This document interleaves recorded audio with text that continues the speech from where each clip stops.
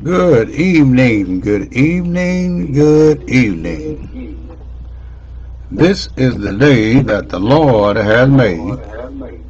Let us rejoice and be glad in it. We're certainly thankful and grateful to the Almighty God for our being here, and that our being here is not against our will, but it is the gift of God. Let us begin this evening with a verse of a song from the hymnal, uh, Father Alone.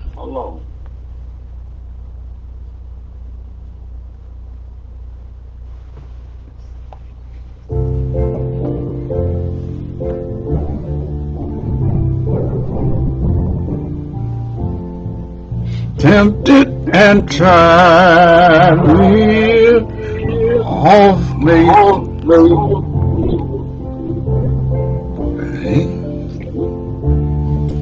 Year after year, that's when we wonder why others prosper, living so weak, year after year. Father, we know all about it. Father, we understand why. Cheer up, my brother, live in the sunshine. We'll understand it all by and by. Till death say, I love him, Master. Up you the days to labor and wait, then we'll reap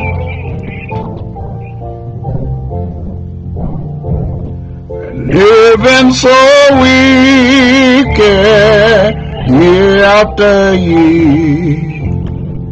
Father, we know all about it. Father, we understand why. Cheer up, my brother, live in the sunshine. We'll understand it all by and by.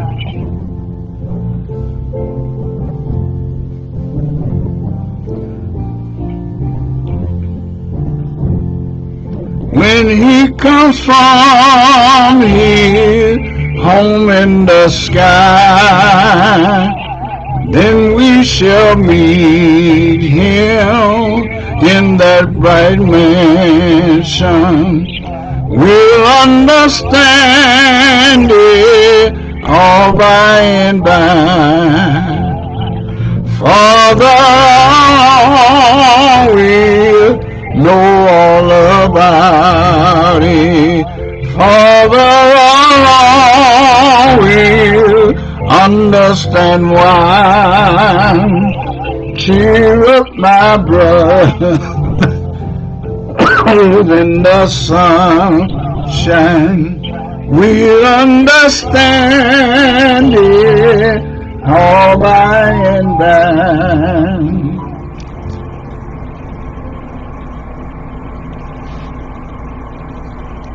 All right.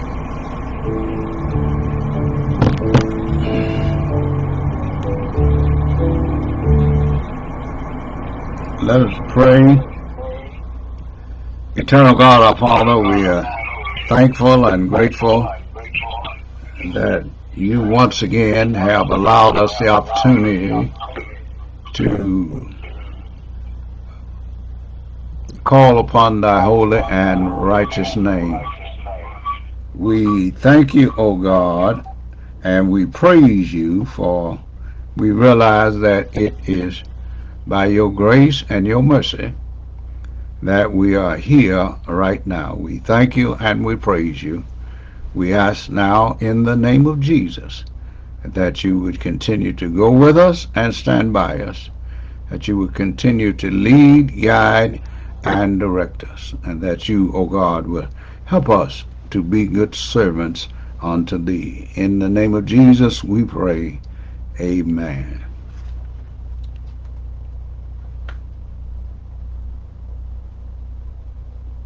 I'm trying to figure out something here. We something is wrong with my conference line, but we'll get it figured out some kind of way.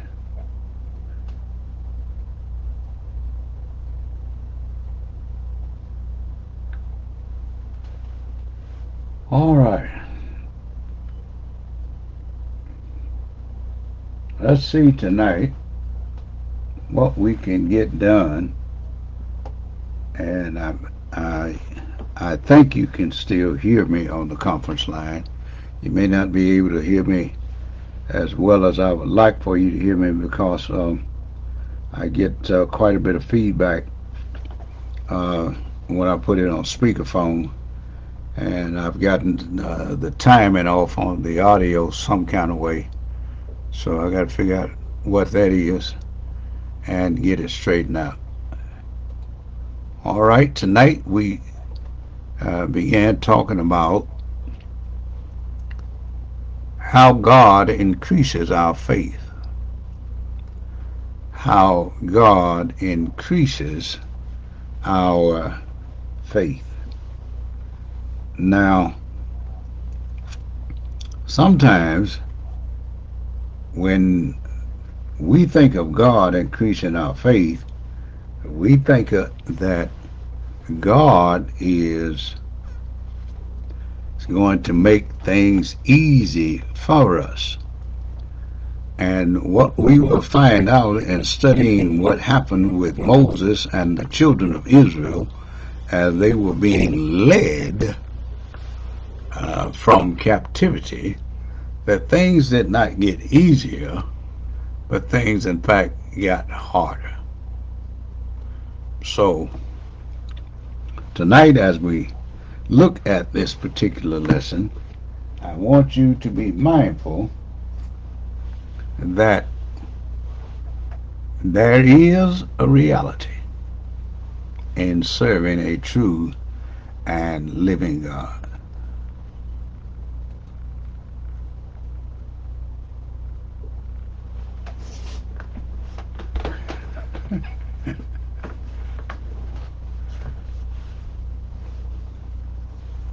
Now, as we look, the first thing I need to let you know that the lesson will be coming this week and next week will be coming from Exodus chapter 15 and 16. So either one, we will cover a lot of the material will be coming from those two chapters. So if you read those and familiarize yourself with those, you'll see why we have come to some of the conclusions that we have. God leads us on a journey into intimacy with himself by putting us into situations designed to increase our faith. When Jesus returns, he will be looking for faith in our lives. Luke 18 and 8.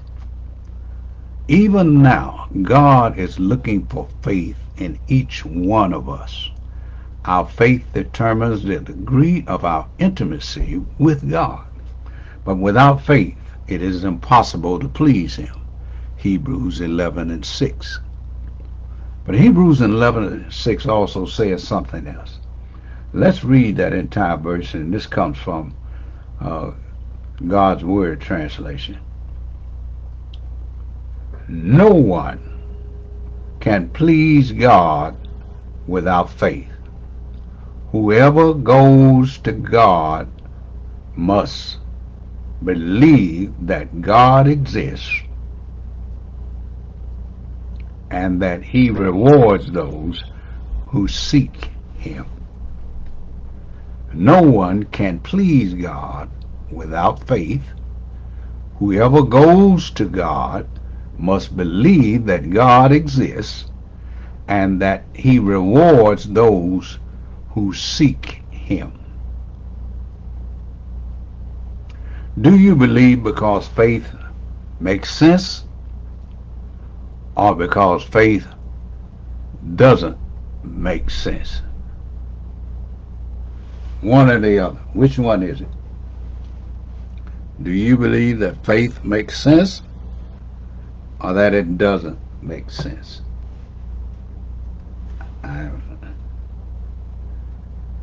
You got to be in one school of thought or the other. Now, let's think about this for a moment.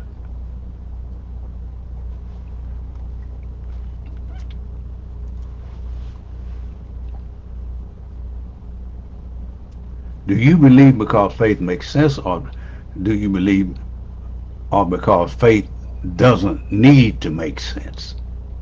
Some Christians think people cannot understand God and should not try to understand him. They can't understand, you can't understand God, and you should not even try to understand him. And I wonder about that sometimes. Why would you try to understand God? God does the impossible. Others believe that nothing true is irrational, including true faith. The truth is, God gives us minds that should be developed and used. To ignore intellectual growth is to live a stunted life and a naive life.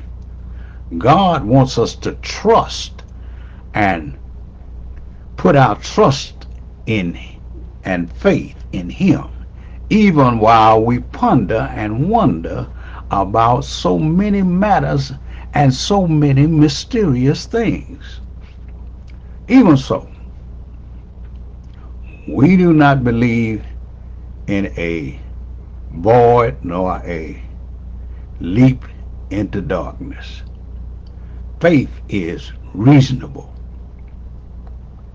Through reason alone, though reason alone cannot explain faith in its whole or its entirety.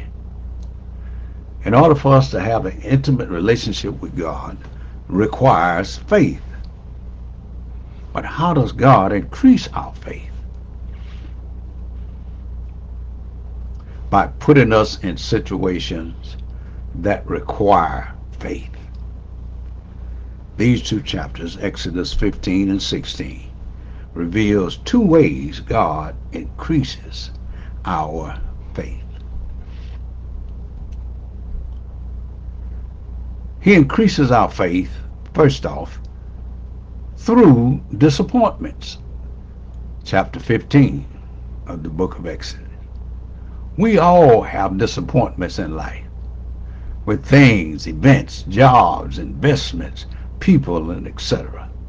No matter the reason, God uses our disappointments to increase our faith. Great success or victories are often followed by bitter disappointments. After the experience at the Red Sea, the Israelites are on a spiritual mountaintop. As recorded in the first 18 verses of Exodus 15, Moses and the Israelites sing a song of praise to the Lord. However, their music soon turns into murmuring. God, look where you brought us. Look where you done led us. out here in the wilderness.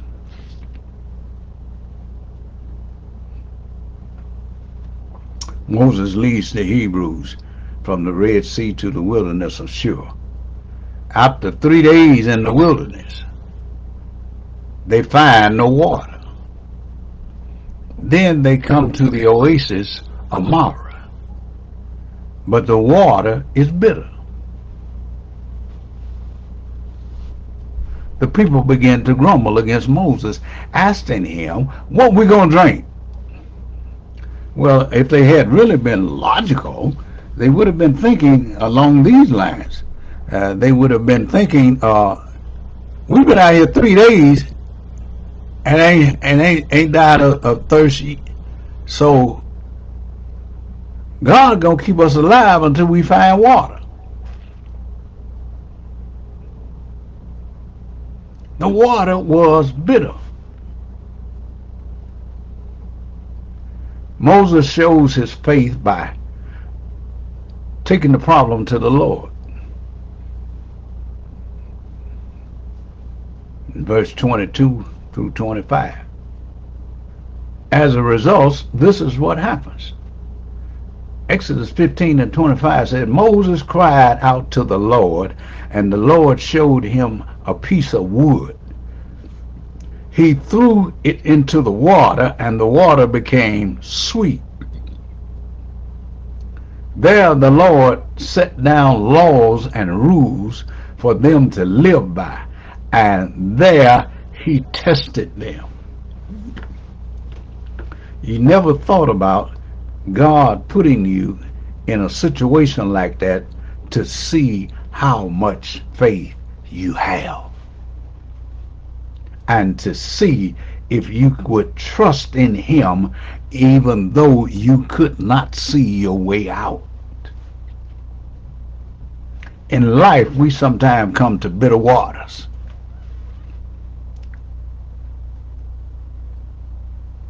That we thought promised fulfillments and satisfaction.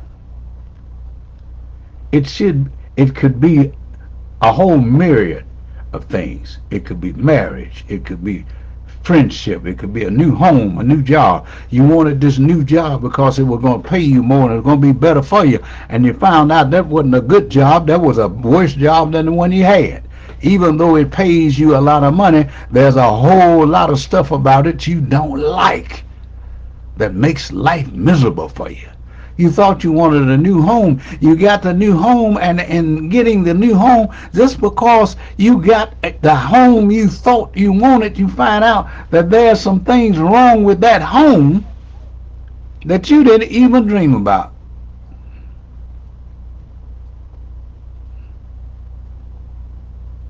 Yet it turns out to be a disappointment, and it turns out to be bitter. When we have bitter experiences, we, like Moses, should take it to the Lord. Not grumble about it, not cry on everybody's shoulder that'll listen, but take it to the Lord. Sometimes some things may be bitter in your life right now, but the Lord gives you a promise in Jeremiah 33 and 3. You may have something bitter going on in your life right now, but Jeremiah 33 and 3 says, and this is from God's word, call to me, and I will answer you. I will tell you great and mysterious things that you do not know. When Moses threw the wood into the water, it did not magically change the water. God changed the water because Moses obeyed in faith. At Marah, the Lord makes a statute or decree that the Israelites will not suffer any of the diseases or plagues God brought upon the Egyptians. Then God says, for I am the Lord that healeth thee. Exodus 15, 25 and 26. To experience God's healing like Moses did, you have to be obedient in the bitter waters of life.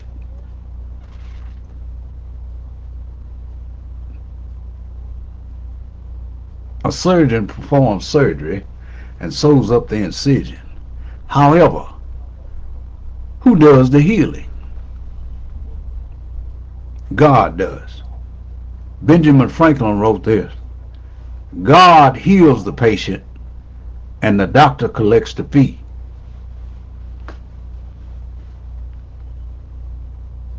At Myra, the Lord proved or tested the Israelites. God also uses our bitter experiences to test us and increase our faith.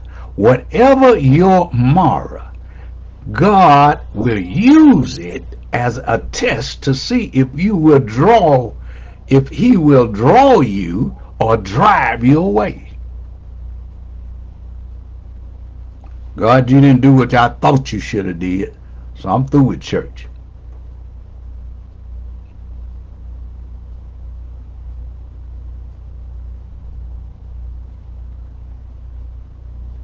I'm through with my significant other because they are not what I expected them to be. I beg your pardon. I did not promise you a rose garden. From Myra, the Israelites traveled to Elam, where there are 12 wells and 70 palm trees. Now the Israelites could say, my cup runneth over. God was teaching the Israelites that if they looked to Him in faith, He would supply their needs.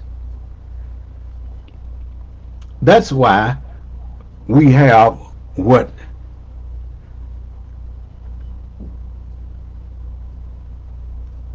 we have a fantastic prayer promised in Philippians 4:19.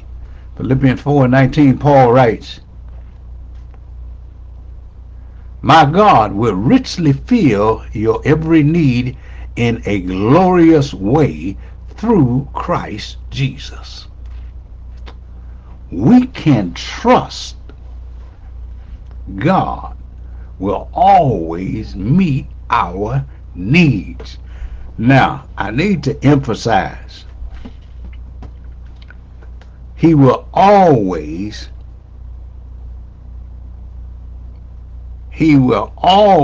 meet our needs.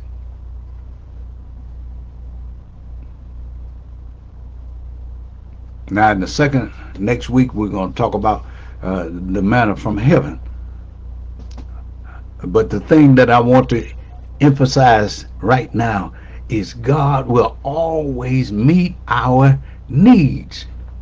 Whatever we need on earth, He will always supply. Even if it's the courage to face death, He will supply what we need. A lot of what we think we need will not help us. We don't really need it. It's not good for us. No good for us. We don't really need it. We need to get rid of it anyway. He will supply your needs. So what do you really need? What do you really need? Health and strength, food, and a place to stay. Cover the basics. Once the basics are covered, what do you need? Paul put it this way at one point. He said, I've learned to be content no matter what state I'm in. Because I know it's going to get better. Because God made me the promise. It's going to get better. Now, we can always trust God to meet our needs.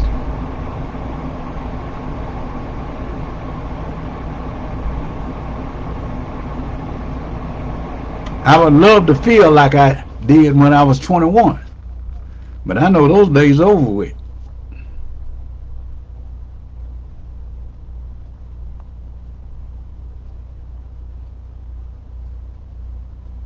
I would love to be able to run around this complex 3 or 4 times non-stop. But those days are over with. I don't really need to do that anyway. What I really need to be able to do is just walk around it.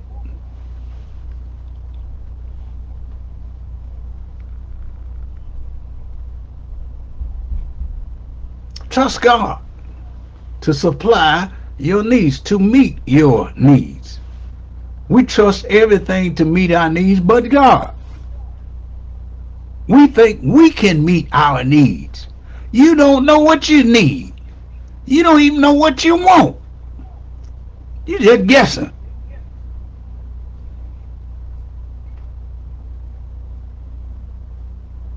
Y'all remember the old B.B. King blues song? B.B. say, I gave you a brand new Ford. And you said, I want a Cadillac. I let you live in my penthouse. And you said, thanks for the shack.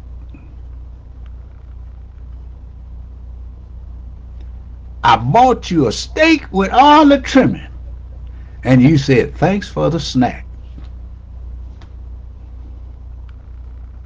I gave you 7 children. And now you're trying to get them back.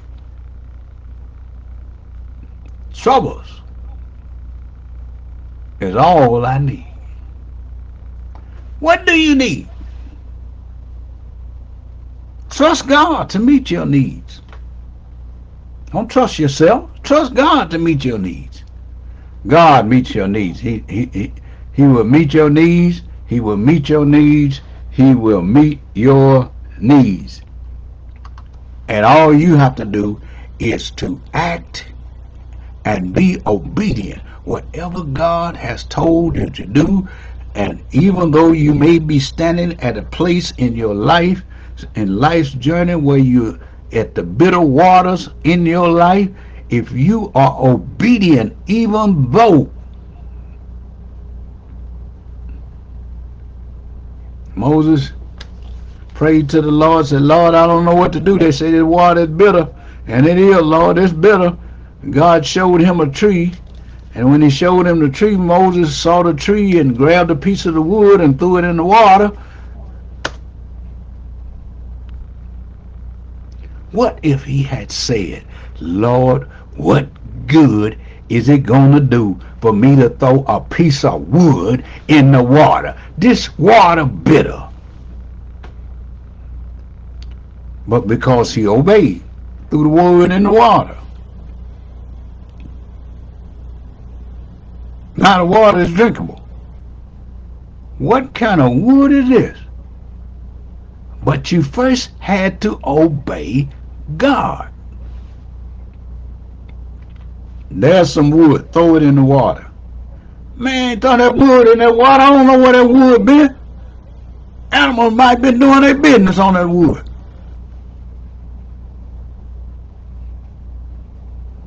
Be obedient.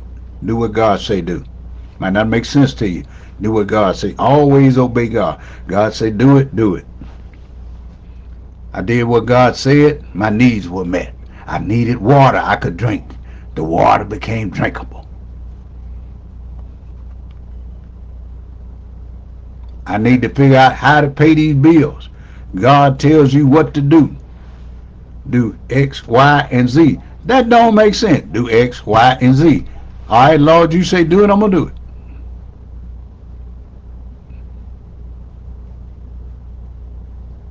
And then you see.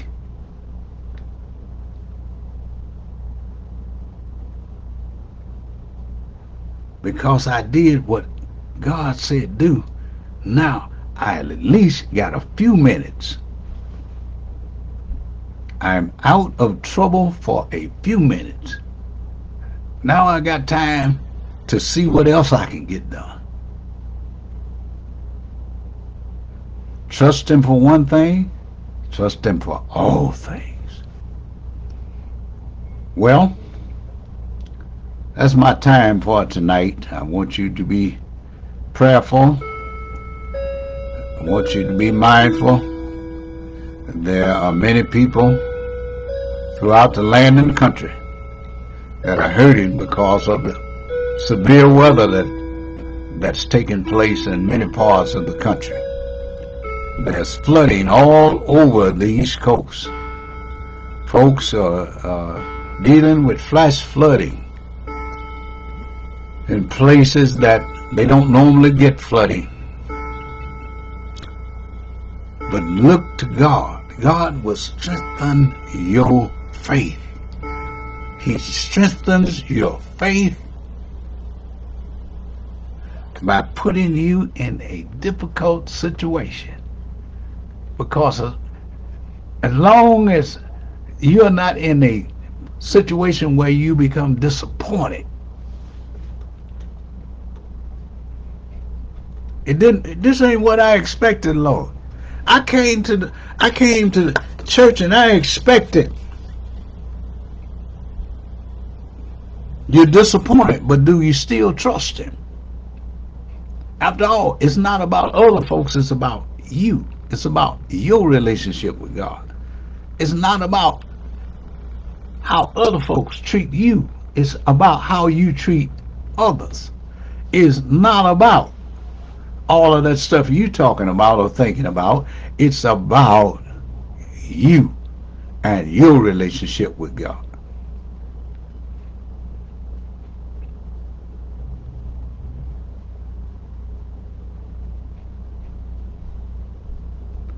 All right, let us pray. Eternal God, our Father, as we come to the close of the study of your word tonight, we thank you, O God, that things are as well as they are. We thank you, O God, because we realize that there is none like thee. You are our Alpha and our Omega. You are our beginning and our end. You are our first and our last. And we thank you, O God, for you have always supplied our needs.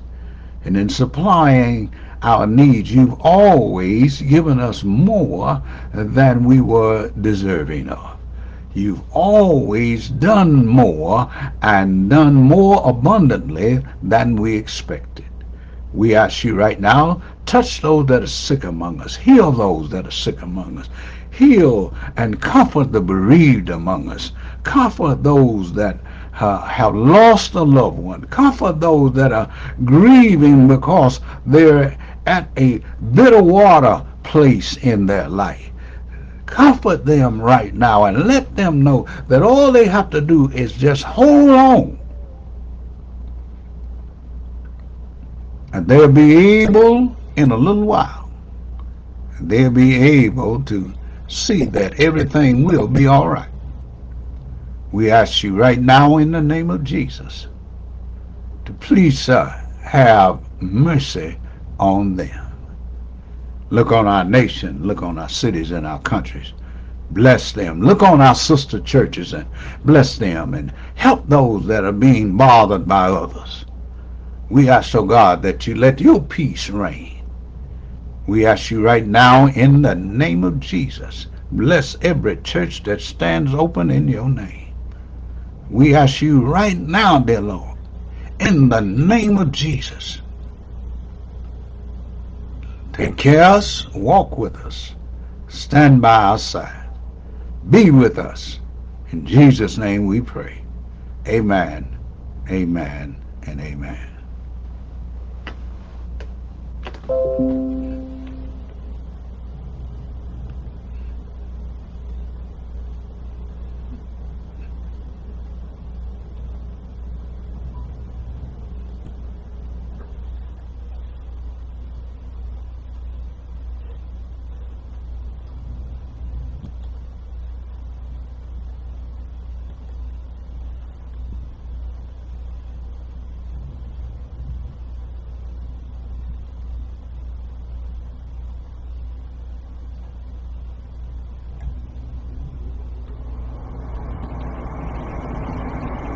Visit Sweetwater.com for the widest selection of music here at the best prices. Experience our award-winning